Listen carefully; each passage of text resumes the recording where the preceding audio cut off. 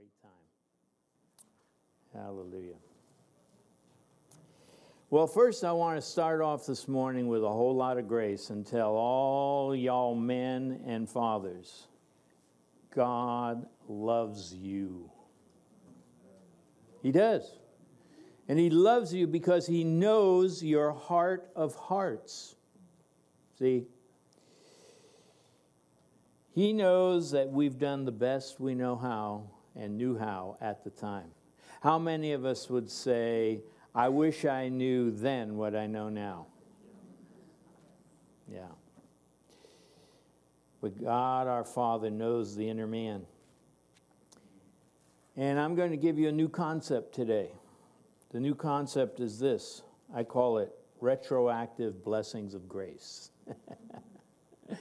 Retroactive blessings of grace are for all of us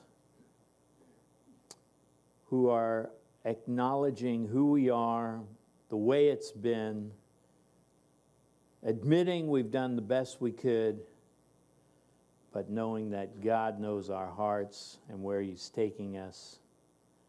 Retroactive blessings of grace says, I will quicken you now, in spite of shortfalls in the past. In spite of it. And we're talking about that relationship with our Father. Relationships with one another, with children, with extended family, those take a little work, don't they? But you can understand that a heart confessed to God, acknowledging things from the past. If we only knew then what we know now. God knows that. And when we say that kind of a thing to God, He quickens you. He quickens you. And don't be surprised if that blessing gets extended from those who have been part of your past. Yeah. What I love about it is I can say that. I didn't make that up. The phrase I did. But I can say that based on Hebrews chapter 12. And if you're quick on the draw, you could go there to verse 9. It says this, we had earthly fathers to discipline us. Now, before I go any further, a lot of your translations use the word discipline in different ways. Chastisement, training, discipline. I guess it's just kind of the, what those translators felt was a word that would describe it. But you got to go to the original language to get it. And this word discipline is a word, pedutes is the word. It means trainer. It means teacher. It means nurturer. Okay? So let's hear that. We had earthly fathers to discipline us, to train us, teach us, and nurture us, and we respected them. For they, that's dads, disciplined us. Now, this second word is not the same as the first word. It's the word peduo. Pedutes, peduo. Say, well, they're pretty similar. I'm telling you, one letter makes a big difference. Just think of the word theist. And take an A and put it in front of the word theist. You have atheist. Is there a difference there? Yeah, a little bit. And so these two words are really different. It means, peduo means training and discipline in order to conform us to truth, which means sometimes there may be a little pain. And I'm talking about your kid. That was a joke, you know. Woo, too serious here. We need some more donuts. There may be a little pain, for they disciplined us, that's the first word, as they saw best. For a short time, as seemed best to them. I know we had no training, Linda and I, in what a Christian family was. We're first generation born again people. So we had no frame of reference, no Christian home. So you know how we trained our children as they came along? Because we were children raising children. We read Dare to Discipline. We read Strong-Willed Child. We read books. And we watched people in our churches that we attended. We did what we felt was best. But it ends here. But He, that's God, disciplines us, and that's paiduo again. Training, disciplining, maybe there's some pain in it, for our good, that we may share His holiness. You know, the things we go through in life, we'd like to trust that as we're training, nurturing, teaching our children, that they would walk a holier life. Right? Well, regardless of how we've done it or not done it, God makes the difference. And everything you go through as you were raising your children, as you as a child were being raised, was to help you one day share in the holiness of God. Hey, I remember a certain sigh in the congregation. It was kind of a lament with bated breath when I began our Mother's Day sermon in 1 Peter and said we're going to highlight submission. Ugh, submission. But I trust that by the end of the sermon, everyone realized the beauty and Christ-likeness of a woman's gentle and quiet spirit, which is precious in the eyes of God. Today, fathers, dads, men, I'd like us to consider how the Spirit of God challenges us to be real men. Now, that begins our time with 1 Corinthians 16, so turn there. 1 Corinthians 16, verses 13 and 14. And as you're turning, I'm going to ask the Lord to continue blessing. Thank you, Jesus. Thank you. We would be foolish thinking we really know what we're talking about. Only you know. And we're trying to discover. So thank you for your grace, which is so wonderful, so freeing. Even when we deal with consequences, your grace helps us to walk through it victoriously. So Lord, as we go into these numerous scriptures we have today, may your Spirit train us, teach us, nurture us, because you are our Heavenly Father. Thank you in your name, Jesus. Amen.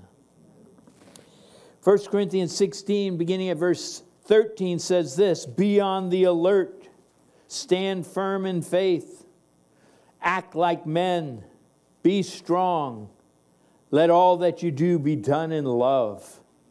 Now the first four, be on the alert, stand firm in the faith, act like men, and be strong, they seem specific, but actually they are general. They're general in nature. And the fifth one, the fifth phrase, let all that you do be done in love, seems general, but it's very specific.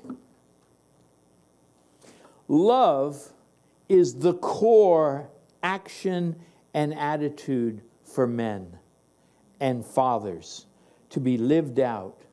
And today I hope we can see it lived out in three words: roles, relationships, and rewards. Well, we men, we need to get used to the word love. Love is a powerful word. And love is the only thing that the enemy cannot counterfeit. So if you're a lover, men, a lover, you love people, You love everything God has given you. There's great things in store for you and for the people that He's given you. So let's start with the word roles. And I'm talking to men, because not everyone in this room is married, and not everyone's a father who's married. And even we have grandfathers here.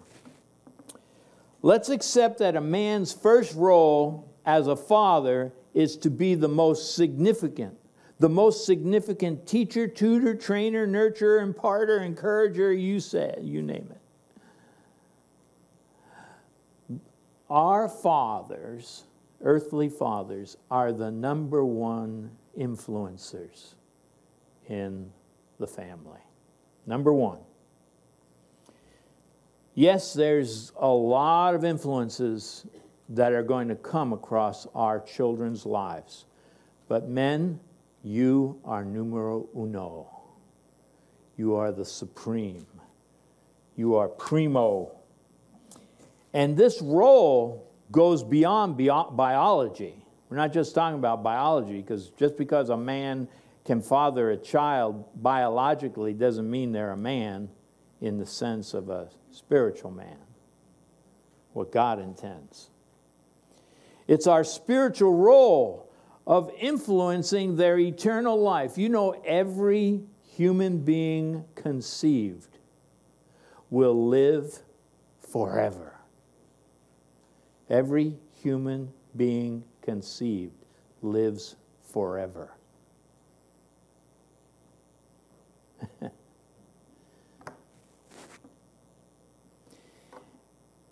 And just a footnote, I truly believe, based on Scripture, that those that don't see the light of day are with the Lord. Are with the Lord.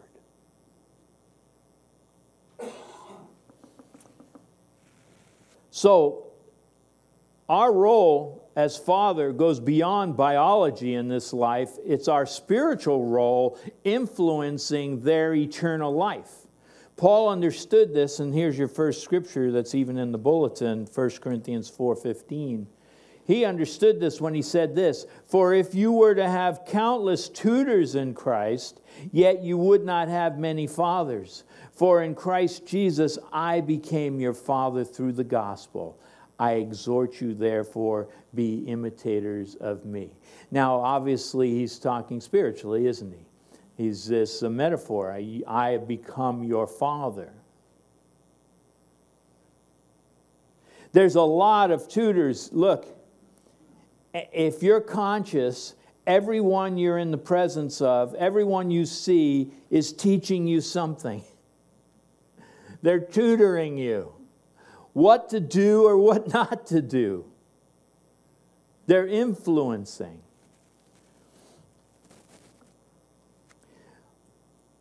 But as he's talking to the Corinthian believers here, he's saying, but you don't have a spiritual father. He brought the gospel to them. They received it. It's like he begat them.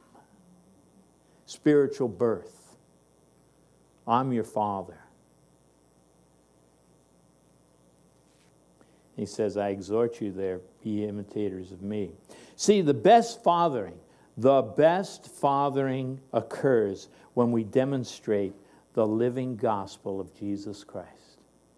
You want to know how to father men? Watch Jesus. Not only that, watch how Jesus related to his Father. Because we were all youngins once, weren't we? And how we related to our parents is what it is. But you look at Jesus and you can see okay, I need to be quickened in this. But you see how the Father responded to his Son. What a relationship. The best fathering occurs when we demonstrate the living gospel of Jesus Christ. The best imitating occurs as our children realize that we are dependent on our wallets. Nope. How we are dependent on our brain. Nope. On our skills. Nope. As we are dependent on the Lord. We're dependent on the Lord. Listen to Psalm 127. This was a psalm that Linda and I memorized as we were learning to raise our children. Unless the Lord builds the house, they labor in vain who build it. Unless the Lord guards the city, the watchmen keep watch. They keep awake in vain. Men, it's not the school systems. It's not Sunday school, church school. It's not friends. It's not government. But it's our triune God. Do you know our triune God? Father, Son, Holy Spirit. Our triune God is the master builder who employs you. God employs men and fathers to do what? To work alongside Him. To observe. When I learned the trade, I was a 32-year-old apprentice. I was apprentice to a 19-year-old journeyman. He was a wise guy. One time they told me to go find in the tool shed some sky hooks. Trying to, do a number on me. It was humbling. But I watched this young man. He knew his stuff. He grew up with his dad as a contractor, so on and so forth. He knew his stuff. And I learned.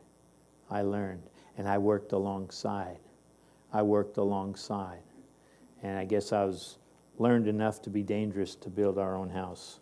Still standing after 29 years. Something like that. No, it's not society.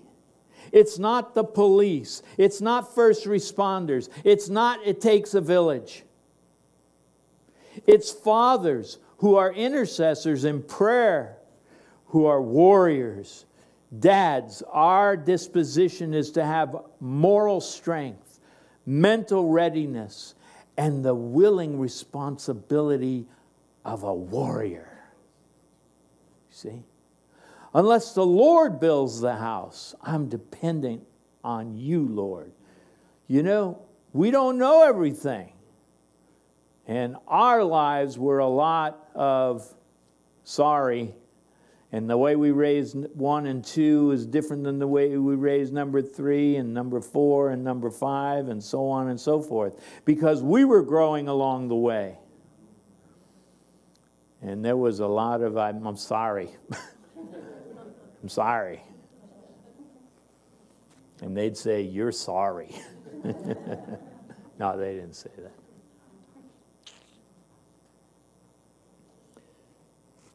God wants us to work alongside Him. Look at verse 2, still in Psalm 127. It is vain for you to rise up early, to retire late, to eat the bread of painful labors, for He gives to His beloved even in His sleep. Listen, yeah, we got to do the work, but self-reliance, men, is a recipe for burnout.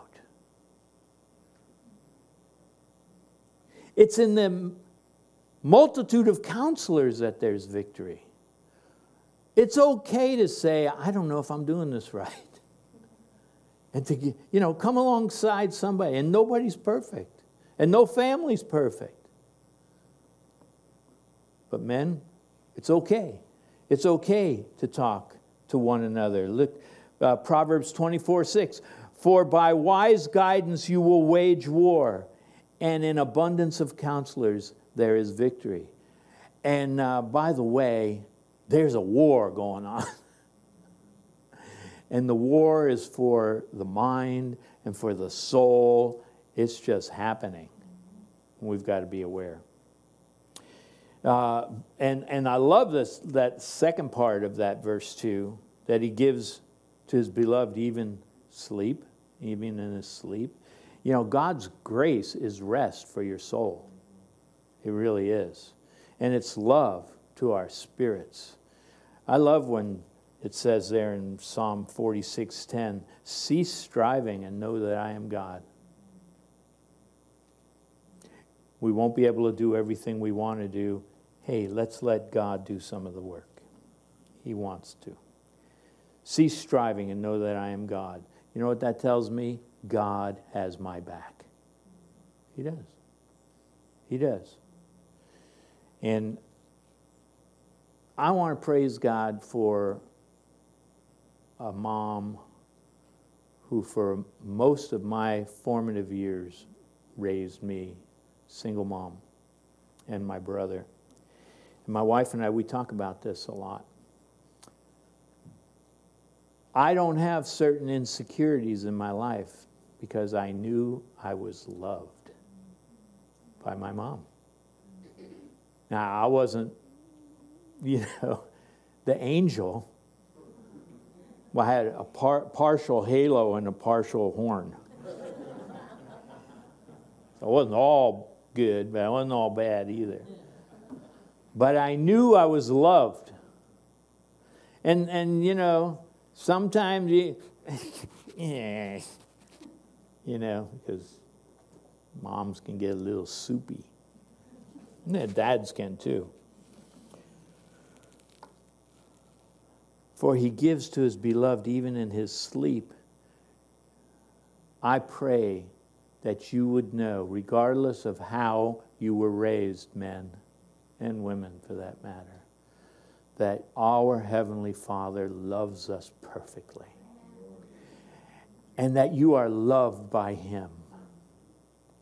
But if you had the benefit of being loved by an earthly parent or an earthly dad, just like John says in 1 John, he says, we love because He first loved us. Wow. And when we have an example of a parent, a dad, who loves their children, loves their family, you will extend that love. Because you are loved, you see. But if that didn't happen for you, turn your eyes to the Father. He loves you. Remember the Hebrews passage.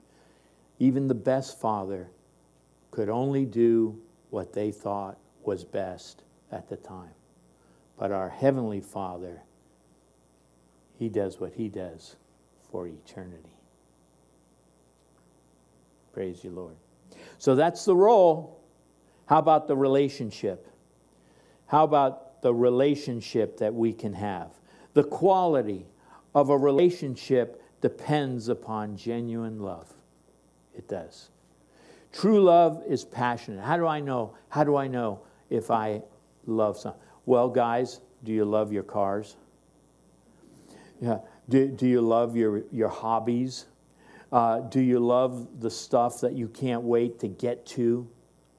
That you have affection for? You actually have affection for? That's a passionate drive. That's genuine. But true relationship within our family depends on genuine love. And that seeks the other's well-being. It asks difficult questions when necessary. You see, the goal of any relationship is edification. It's mutual benefit. It's enduring excellence. That's general relationships. But the goal of true fathering, here's the goal. It's that our children walk worthy of the God who loves them. And even as they see us walking that way ourselves.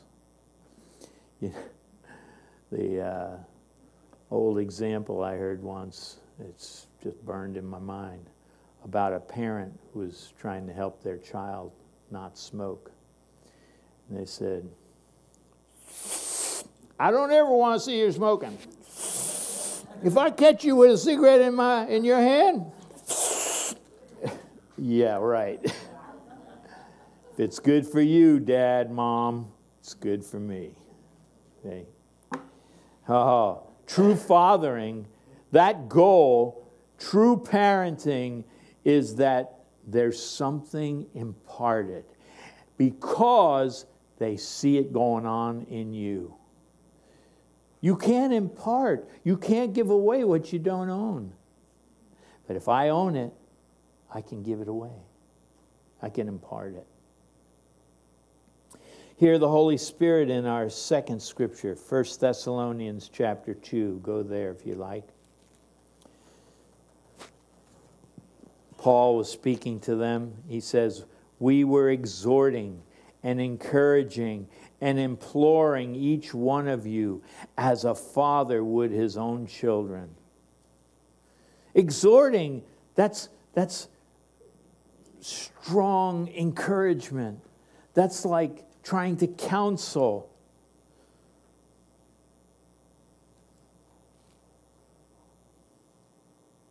Encouraging is blessing the things that they do. Imploring, it's like begging. See, it's pretty intense, isn't it? Why? So that you may walk in a manner worthy of the God who calls you into his own kingdom and glory. A lot of us say, train up a child in the way he should go, and when he is old, he'll not depart from it. And Bob and I were saying today, how long is old? Is it old, or is it young old, or what? You know. Now, the truth is, get the word in. Get the word in, and I'll tell you why in a minute. Yeah. All that exhorting, all that encouraging, all that imploring. Sounds like that. But to a listening ear, it realizes all that's going on because my dad or my parent wants me to walk the way God called me. You see, it's positive feedback. It's communication. And positive feedback and communication rule. We need to start thinking more positively. St. Francis of Assisi, he was said to be a very positive individual. And he had his disciples walking by with him when they were on a walk in the country. And they came upon a carcass of an animal. And that carcass was just, decayed, rotted. And St. Francis looked at it and he said, well, look, he has wonderful teeth. He saw something positive. That's the point. We can be long on the problems and short on the solution. Let's learn to be a little more positive. Positive feedback and communication rules. How will anyone know how to walk the walk unless they see it in real time? Most people are not influenced by words. They say more is caught than taught. When they see it, they follow. Here, the quality of our relationship depends upon our gratitude. Our gratitude. Back to Psalm 127, verse 3. It says there, behold, children are a gift of the Lord. The fruit of the womb is a reward. Now, it's a tough but an honest question I'm going to ask you right now. Are your children a burden or a gift?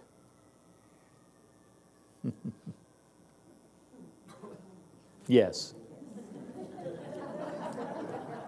Safe. You see, how we value the unique person that they are, how we respond to their presence when they're present, will determine the quality of our investments. that they'll receive from us. If I don't value the people I'm with, they don't get a really good investment of me. But if I know that they are a gift, then I'm going to respond in a very invested way, giving of myself. If you didn't know, children are God's gift to bless us, to develop our love, to increase our knowledge and wisdom, and to give us an opportunity for spiritual reproduction. That's really the goal. The reward of the womb is the joy beyond biology for the fulfillment of spiritual reproduction. Jesus, when he called the disciples in John 15, he said to them, "You didn't choose me, I chose you to go and bear fruit, and that your fruit would remain." We call that legacy as far as a family goes. We call that what is passed down from generation to generation. The most valuable and tangible rewards are those which endure through time and eternity.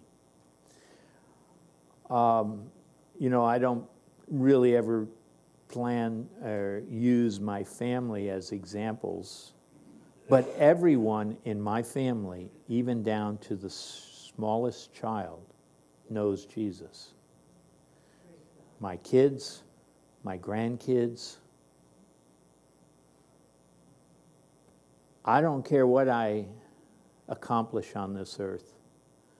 I want to see them all in heaven. Because, we got 60, 70, 80, even if it were 100 years on this earth, and we win some and we lose some and we do it right and we fall on our face, but eternity is a long time. It sure is. You see, we read in Proverbs 3:22. I'm all over the scripture today, if you hadn't noticed. In Proverbs 3:22, this was really an interesting verse. It says, "A good man leaves an inheritance to his children's children." A dear friend of mine used to go to this church, is with the Lord now. He had an interesting take on this verse. He says, "A good man leaves an inheritance to his children's children." Well, he had an attitude with his kids, so he said, "Well, I'm only going to leave an inheritance to my grandkids." Because there it is. Leaves an inheritance to his children's children. No, I think he sees that a little more correctly right now. It's meaning it gets passed down. And it's nice that we can bless those who come after us. That's nice. But ask yourself this question: will it rust? Can moths eat it? Can thieves steal it? True wealth that's passed down through generations, that's spiritual riches which never lose value. They never depreciate. They always appreciate.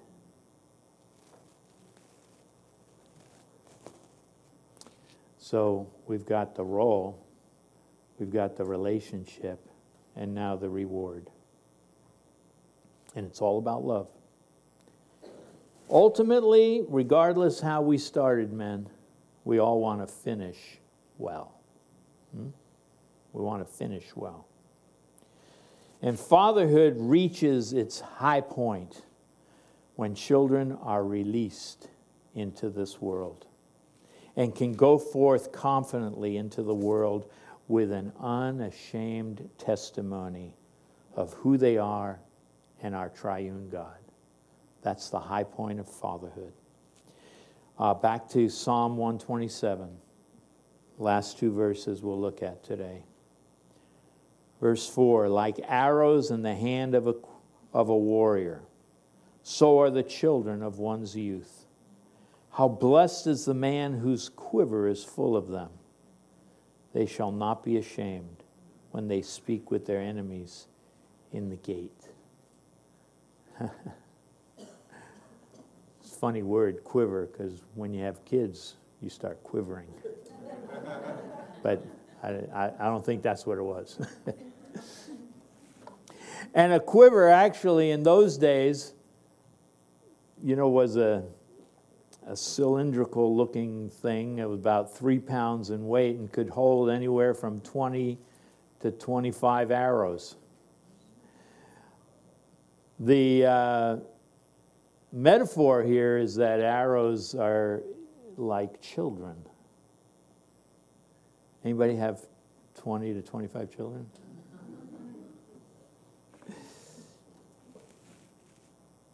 It's not a matter of how many children, how many arrows are in our quiver. It's a matter of when they're released into the world, do they have a true flight? Oh, now we have to define that, right? What is a true flight? When they made arrows in those days, they had to be straight. Feathers in ways that when that thing was released, the flight would be true or straight. A true flight for a child is this. Well, let me tell you what it isn't. It isn't that a child never makes a mistake. It's not my children are true, they're good, they never did anything wrong, they're true flying individuals. By the way, there was only one child who grew up to be a man that had a true, perfect flight. Jesus. Right? Here's a true flight. It's their ability to confess when wrong. It's their ability to forgive when wounded. It's to have compassion regardless of others' ingratitude. It's to be loyal even if it means going against the flow. It's to be true to themselves. It's to embrace and live in grace. It's to be content with who God made them to be. That's a true flight. And if we can impart those kind of things into our children, not that they're perfect, not that they never make a mistake.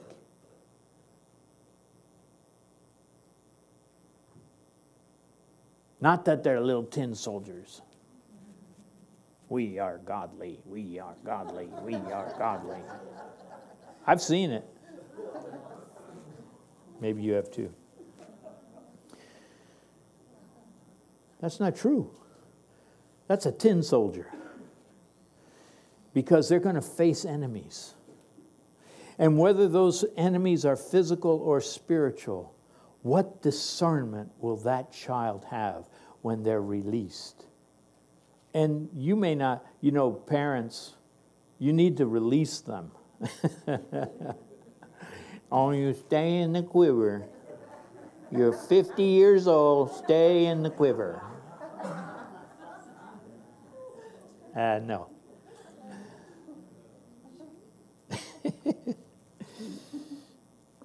They're going to face enemies.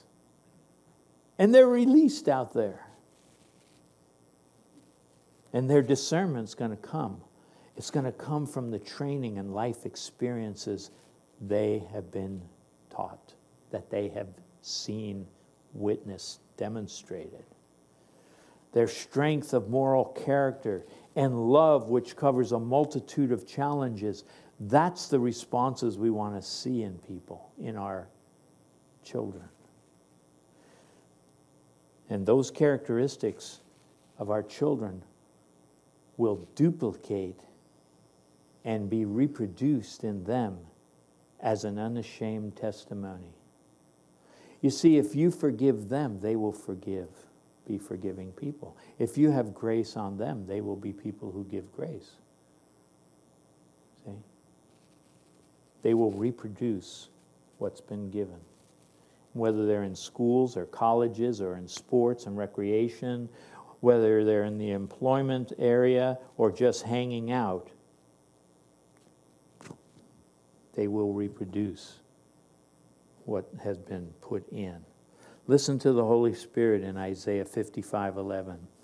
My word, which goes forth from my mouth, it shall not return to me empty, without accomplishing what I desire, and without succeeding in the matter for which I sent it.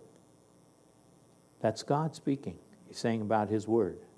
He's releasing his word. Think about it. God spoke. He spoke his living word. He released his word. And he's saying, what I have said, what I have released is going to accomplish the things that I have addressed. Just as God sent his word into the world, in the same way, God's word needs to sink deep into our children. And it will never return empty. You know why? For his word will accomplish what God has destined in them for his glory. If you live long enough, you see these things. And I know we have many amens in the congregation. Coming in for a landing. Proverbs 17:6 tells us, grandchildren are the crown of old men, and the glory of sons, and I'm going to add daughters, is their fathers. You see, every one of us in this room has a father. We have been sons and daughters, and those men among us who have been blessed to marry and have children have become fathers. And some of us older men are crowned with the glory of having grandchildren. Our Father in heaven desires for us to imitate him. Paul says in Ephesians 5, be imitators of God as dearly beloved children, and walk in love, just as Christ also loved you. We started out with, it's all about love. And we're ending in the same place. What are we to be imitators of? Love.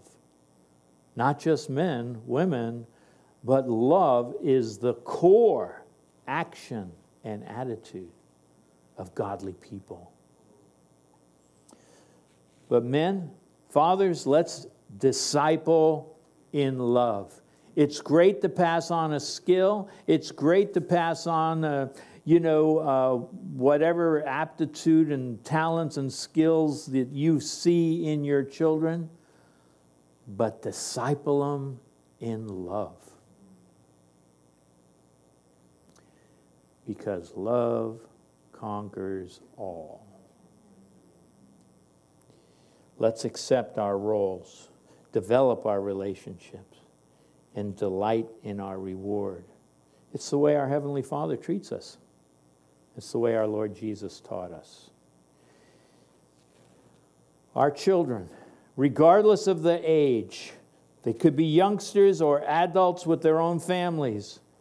All children desire their father's encouraging examples. And if today's the day you got to turn over the new leaf, and rather than being a pharaoh, you're going to be a father. If you're reading the right book, you know what I'm talking about.